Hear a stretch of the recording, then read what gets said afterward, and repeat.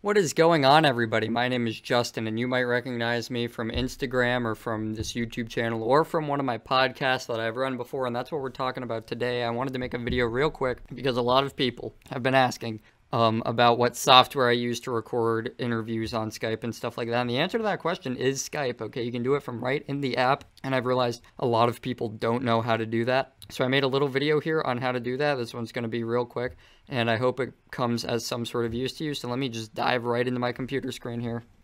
Alright guys, so I'm going to pull up this pre-recorded video of myself and Gerard. Right here I got him on the call to do this, and this is what Skype looks like when you just do a normal video chat on pretty much any computer.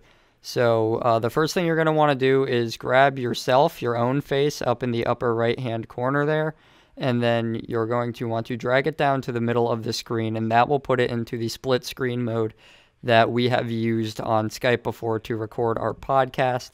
And then after that, you want to go down to the bottom right and click on the plus button and then click on start recording. If you're lucky, Skype will actually start recording it, and most of the time we've done that. We've had issues with Skype before, but for the most part it works fairly well. And then when you're ready to be done recording it, you will just have to go up in the upper left part there of the screen where the timer is and click stop recording, and it is that easy. That is how we record our videos for our podcasts on Skype.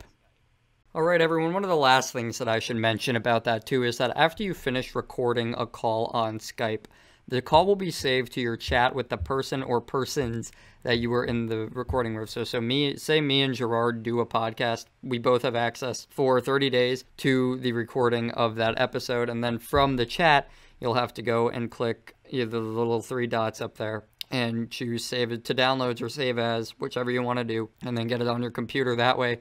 And then go forward from there with whatever your plans are to do with it.